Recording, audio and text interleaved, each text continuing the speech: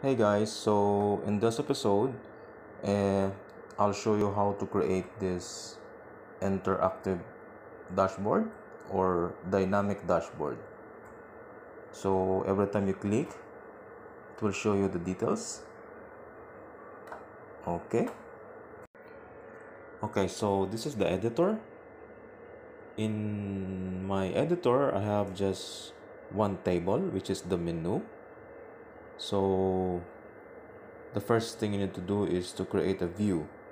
Okay, so I already created a menu view, which is I keep it as a card, and it's grouped by category.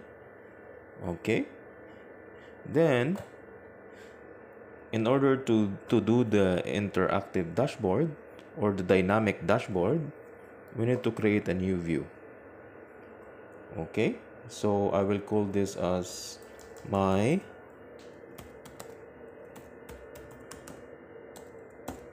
coffee menu.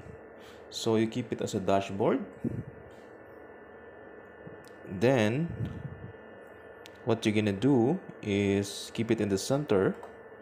Then you need to add the entries. Okay, so adding entries, so the first you need to add is your menu.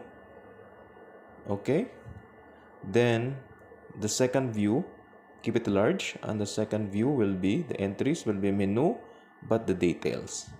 Then don't forget to click interactive mode. If you tap, it doesn't go anywhere. If you're using a mobile, you can also use tab in mobile view. Then that's all. Then also you can change the display. Let's say menu,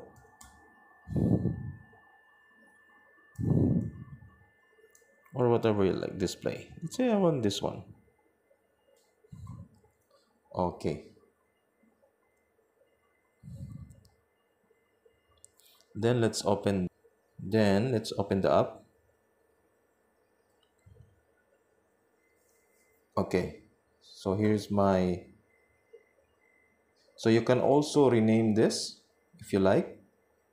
So you can just put here, you go to menu detail and go down, you can find the display. I want to display it as menu details. Click save.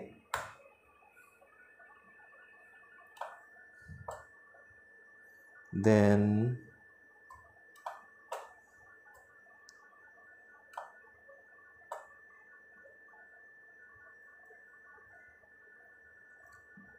the display, I want to keep it as fit for the image.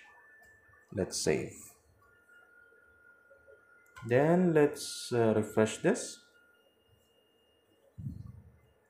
Alright, so when you click this one, it shows the details. Okay, so that's how to do the interactive dashboard. Alright, thank you so much for watching, and see you in my next video.